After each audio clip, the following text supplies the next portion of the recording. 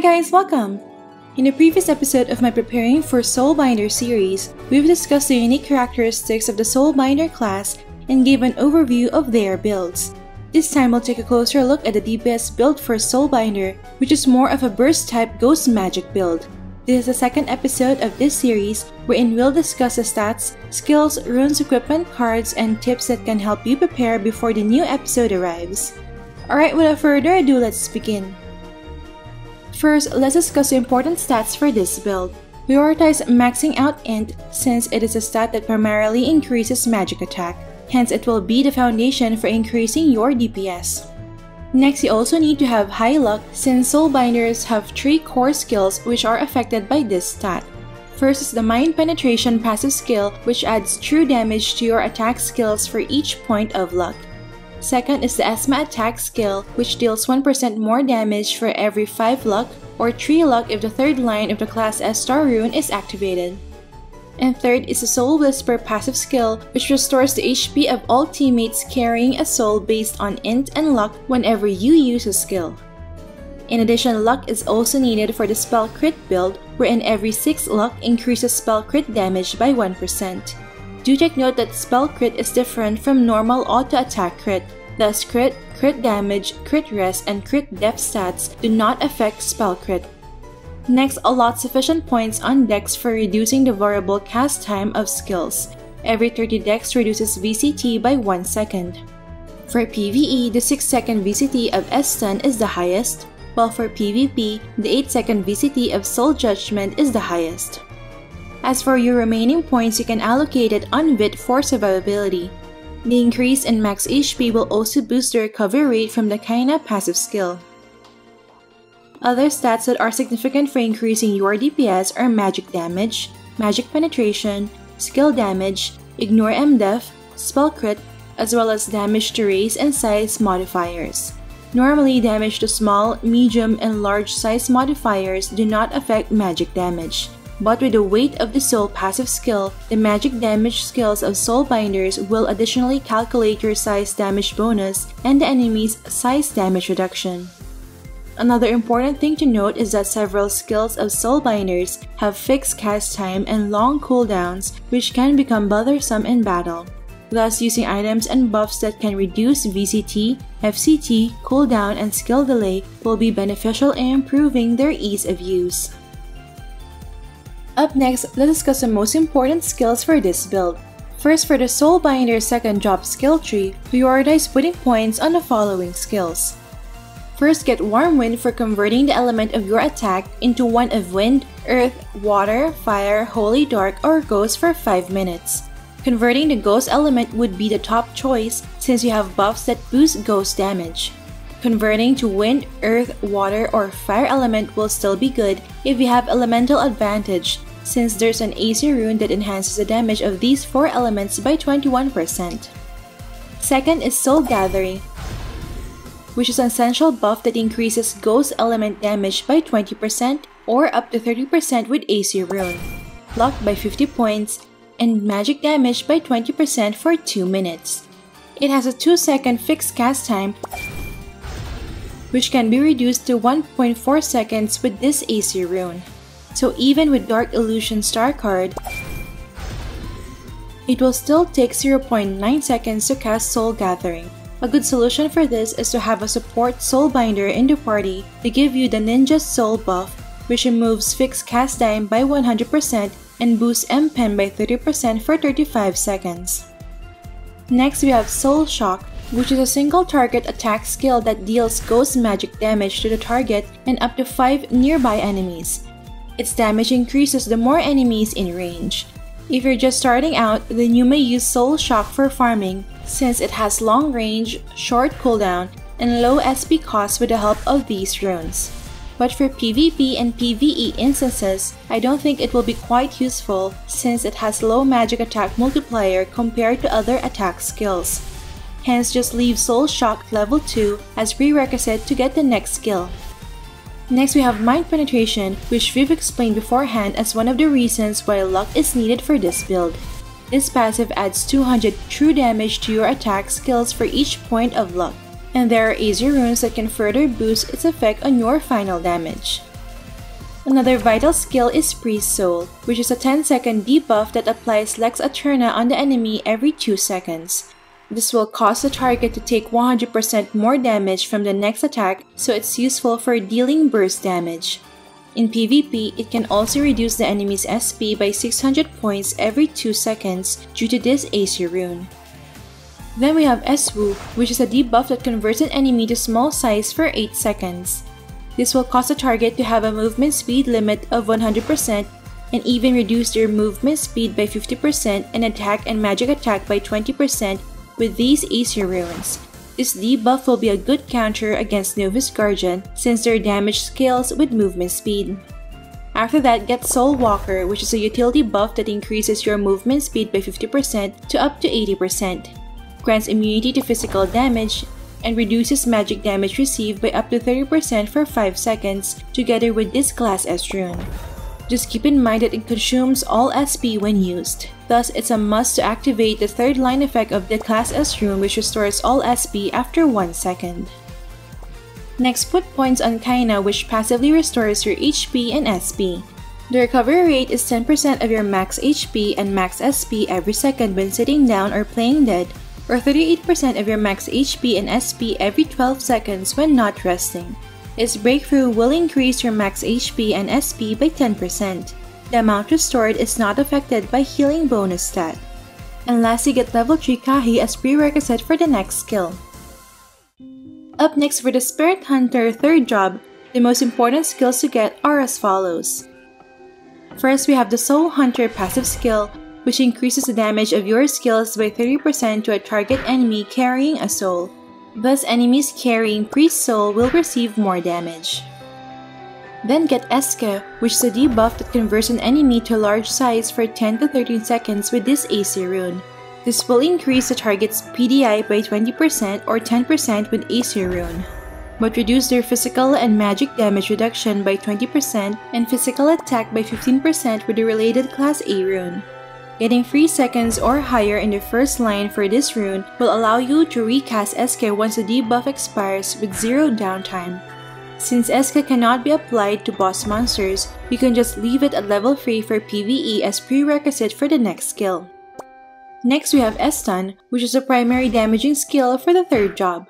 It is a single target attack skill that deals neutral magic damage whose element can be changed using the Warm Wind skill. If the target is medium size, it inflicts stun for 3 seconds and reduces their M-Def by 20% for 5 seconds with AC rune. It has high magic attack multiplier and low cooldown, so it's a good damage and CC skill in PvP. After that, get level 1 Weight of the Soul, which allows the attack skills of Soul Binder to additionally calculate your size damage bonus and the enemy's size damage reduction. And with the 3rd line effect of this Class S rune, the damage calculation will ignore the enemy's size damage reduction stat. This opens up the usage of Minoru's card and Drake's Star card for increasing damage against most MVPs or players affected by Eske. For PvP, you may set it to level 6 for additional 15% medium-sized damage reduction. Next is Soul Hunting Ritual, which is a party buff that boosts you and your teammates' damage to large size by 10% to 18% with AC rune, damage to small size by 12%, and damage to demi-human, brute, fish, and dragon race by 10%. This Class A rune can reduce the skill's FCT from 1 second to 0.5 seconds and increase its duration from 60 to 80 seconds. Then we have the Kope passive skill for survivability. With these runes activated, Kope will boost your flee by 50 to 70, chance to dodge magic damage by 15%, and crit rest by up to 10. In addition, if you successfully dodge an attack, you will recover 20% of your lost HP. Lastly, there's an option to get the Soul Whisper passive skill, which reduces VCT by 10% to 20% with runes and heals all allies carrying a soul whenever you use a skill. The amount of HP restored is based on your int and luck, and it can increase by up to 38% with these runes. Once you've changed into the Twin Demon's 4th job, you can prioritize allocating your time quicksand on the following skills. First is Clairvoyance, which is a buff that considers all enemy targets as ghost element and also lets you see hidden enemies. It lasts for 12 seconds or up to 18 seconds with this enhancement skill. This will be valuable for bursting down enemies since Ghost Element skills deal twice more damage against ghost targets. Although it has a long cooldown, it can be reduced. Next, get Esma, which is a primary burst damage skill for Twin Demons.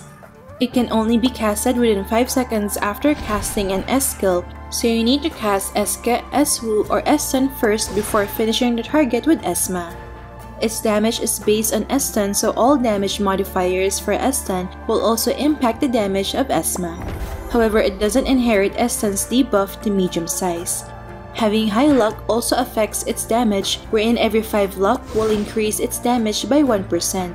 And with the third line of this star rune activated, the requirement will be reduced from 5 to 3 luck.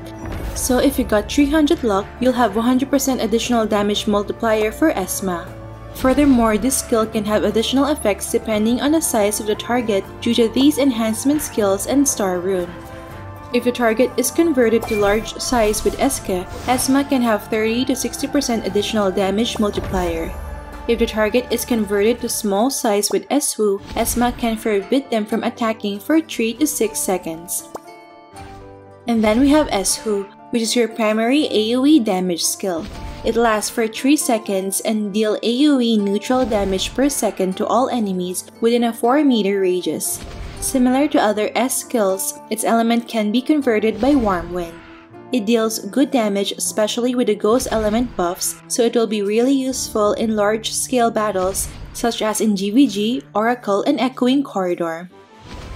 The other skills of Soul Binders are designed for granting buffs to allies and debuffs to enemies, and we'll discuss them in the next episode of this series, so stay tuned for that. Lastly, we have several important skills which can only be obtained from runes. First is Nihility, which can be obtained from Aesir Monument runes. It is a debuff which forbids an enemy from doing auto attacks and reduces his MDef by 100% for 8 seconds. So in PvP, it's a good counter against AA Rune Masters and SP Stellar Hunters. While in PvE, you can use this to reduce the MVP's MDef before bursting down with S-Stun and Esma. And second is Sage's Soul, which can be obtained from the Magic Nemesis Class S rune. This is a buff skill that grants the effect of Earth Field to yourself for 5 to 10 seconds, preventing ground AoE skills and increasing the chance to dodge magic damage by 1% to 20%. If the third line effect is activated, it also applies Remove buff to yourself, which removes all debuffs and grants immunity to debuff effects. This is the only soul skill which can be applied to self, so it will synergize with other soul passive skills. Up next, let's discuss the most important runes to get. For Aesir Monument, here's a summary of the runes that you should prioritize for increasing damage and improving skill utilization. If you have extra gold medals and contribution, just activate the nodes which will improve your survivability. For advanced runes, these are the ones that you should prioritize. First is the Invisible and Formless Class S rune with a third line effect and high value for the first line, as it will significantly boost the firepower of Soul Binder. Second is the Multi-Effect Esma Class S star rune with a third line effect and high value for the first line for boosting Esma damage. Third, we have the Hunting Knight Class A rune with high values on both lines to cast Soul Hunting Ritual faster and to prolong the duration of its effect. Fourth is a Magic Nemesis Class S rune for unlocking the Sage's Soul skill, which we've already discussed earlier. And fifth, we have the Other Sidewalker Class S rune with third line effect to restore all SP after casting Soul Walker. Having high values on the first and second lines will help in mobility and survival. As for the last rune slot, you can choose depending on your playstyle and preference. As for the attribute runes, prioritize upgrading the following to increase your damage. You may also use the Dex and Chant buff runes if you still need variable cast time reduction. Up next, let's dive into the suggested equipment set and cards. For weapon, the most valuable will be the new Soul Binder exclusive Myriad Soul Staff, as it grants huge increase in magic attack, int, luck, ghost damage, ignore MDef, magic damage, and damage to large-sized targets. The difference between plus 10 and plus 15 is additional 10% magic attack and 8% magic damage, so it's a must to refine it to plus 15. For weapon enchantment, aim for a high value for these stats and magic for 4th enchant. For weapon cards, it's cheaper and more efficient to use damage to race, size, or MVP modifier cards and just switch depending on your target's attributes. You may also use the Shell Chapet card for boosting spell crit chance. If you have high budget, then you may opt to use any of the following MVP cards. For offhand, there's a variety of options depending on the stat you're lacking. Usually, it's difficult to stack Ignore MDef when just starting out, so you can use either Creeper Agreement or Devil's Skull to achieve your target Ignore MDef. But if you already got high Ignore MDef from other sources even without these two offhand gears, then you have an option to switch to Peak Platter, Other Shore Web, or Wisdom Totem. For offhand enchantment, aim for high value for these stats and Insight for 4th enchant. For offhand cards, just use any of the following. I don't recommend using the Wicked Sunflower Star card since Soul Binders cast single target skills like S-Stun and S-Ma more frequently than S-Hu. For armor, I recommend using Star Shatter's Gown or Devil's Battlesuit as they provide a more balanced stat distribution for percent magic attack, Ignore MDef, and M-Pen. But if you want to stack more magic damage, then you may opt to use the Wisdom Sacrificial Garb. For armor enchantment, aim for a high value for these stats and magic for 4th enchant. For armor cards, you may use any of the following cards, the most suitable of which is the Monarch Star card for more Ignore MDef. For garment, I recommend using either the Divine Feather Clothes or Classic Robe. It's better to use the Ancient Equipment if you get the max random stat since it gives higher Ignore MDef and skill damage than the regular equipment. In addition, VCT reduction and percent magic attack can easily be obtained from other sources. For garment enchantment, aim for a high value for these stats and arcane for 4th enchant. For garment cards, you may use any of the following cards, with Harpy Star card being the best in slot. In the next episode, there will be a chance to get the Devil Squid card from Combined Fate. Using it will allow you to attack while hiding without being discovered. For footgear, I think Lawful Boots with max random stat would be the best option as it grants both percent magic attack and M-Pen. But if you prefer to stack magic attack or magic damage, then you may opt to use White Gem Boots for magic attack or Glorious Boots for magic damage. If you want more flexibility when switching between physical and magic multi-jobs, just get St. Mary's Cloth Shoes or Balanced Boots as they increase both physical and magic damage. For footgear enchantment, aim for a high value for these stats and arcane for 4th enchant. For footgear cards, you may use any of the following cards. Marionette Star card is a good and inexpensive option since there's only a few sources of Ghost Damage modifier. For accessory, there's plenty of options for increasing percent magic attack, Ignore MDef, and M-Pen, so just choose depending on which stat you're lacking. Among these, the new Flower Hairpin Ancient Gear grants the highest boost in percent magic attack if you get the max random stat. It's not recommended to use Exorcism Sachet for boosting spell crit since you'll be sacrificing a lot of stats just for 10% spell crit chance, which will diminish your overall DPS. For enchantment, just aim for a high value for these stats and Anti-Mage for 4th enchant. For accessory cards, you may use any of the following cards. For headgears, there are a lot of options for both gacha and non-gacha, so just choose the ones that will boost the stats you are lacking. First, for boosting spell crit chance, we have the Wheel of Fortune 4-leaf clover and +6 in Comyas movement. Usually getting at least 30 to 50% spell crit chance is good enough to boost your damage without sacrificing a lot of stats. Next, you can boost Ghost Element damage with High Refine Evil Hat and 5 strings. Next, we have the following headwear for boosting skill damage. The notable ones are Holy Night Blessing, Norma the Unicorn, Winter Crown, +10 Silent Sinking, Light Food, Haunted Candlestick, Beautiful Ensemble, and Panel Guardian.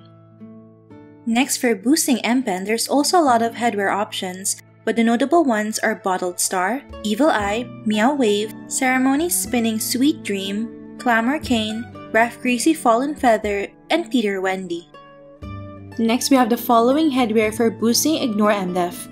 The notable ones are a High Refine Mad Watchmaker Hat, Pyramid Puzzle, Intermission, +6 Tears of Heaven, Evil Eye, Neon Light, +6 Monster Golza Backpack, and +6 Lost Star track. Next, for magic damage increase, the notable ones are Quaff, A Small Secret, Starlight Lullaby, and Thunder Taiko. Next, for boosting % magic attack, the notable ones are High Refined Monocle, +10 Evil Eye, Sound of Music, +6 Bright Light, the Ancient One Staff, and +6 Flower Pistol. And lastly, you may also use any of the following damage to large size and boss monster damage modifiers, which are effective in PvE. As for Headwear enchantment, aside from getting high int, luck, or magic attack stats, you should also aim for Insight 4th enchant for face and back, and Arcane 4th enchant for tail. As for Headwear cards, these are the ones you can use for improving damage. For PvP, it's better to use the Dark Illusion Star card for reducing fixed cast time. Next, here are some other things that you also need to invest in to further improve your damage output. First, you can obtain these pets which have skills that can boost your magic damage. Second, we have the guild buffs. For Guild Blessing, you need to max your Wise Blessing to 200 for boosting magic attack. And then for Praying cards, prioritize M-Pen, magic attack, and ignore M-Def for attack cards, and Ghost damage for element cards. Third, for Oracle Mirror, you may choose to extract the attack attributes of the following gears, depending on your budget and the stat you're lacking. A High Refined Stick of Wicked Thought for increasing M-Pen, a High Refined Wizardry Staff for more ignore M-Def, or a High Refined Oath Book Page 2 for higher % magic attack. If you're focusing on PvE, then another option is a High Refined Bilgosarm for extra damage to MVPs and minis. And if for PvP, you can extract a High Refined Abrabo for higher damage to Demi-Human, or Holgrahan's Refined Hammer for breaking the enemy's weapon and armor. Fourth, you can craft one of the following ancient relics: Light Saint Ring for more magic attack, Valkyrie's Blessing for more ignore M-Def, Horn of the Watcher for full screen vision of hidden enemies, or Elf's Piccolo for reducing VCT to always 0 and FCT by 50%. Fifth, unlocking the following multi-job classes will grant bonus attributes. And 6. Invest in lots of magic attack, unlock, and deposit rewards in your adventure handbook. Depositing the following cards and headwear will also help. Lastly, let's discuss the general battle preparation and skill setup. Before the battle, you can consume the following food buffs, which will improve your DPS. Precision stones are not needed since staff-type weapons always deal 100% damage to any size.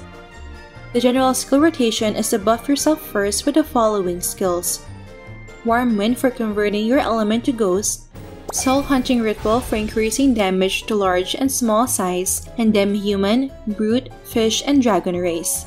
Soul Gathering for increasing Ghost damage, luck, and magic damage, and Clairvoyance for treating the enemy's armor as Ghost.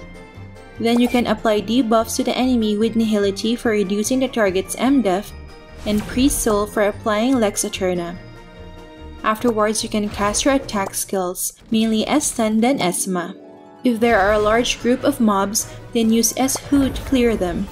For survivability, you may cast Soul Walker and Sage's Soul to escape, then sit down or use Play Dead to restore your HP and SP using the Kaina passive.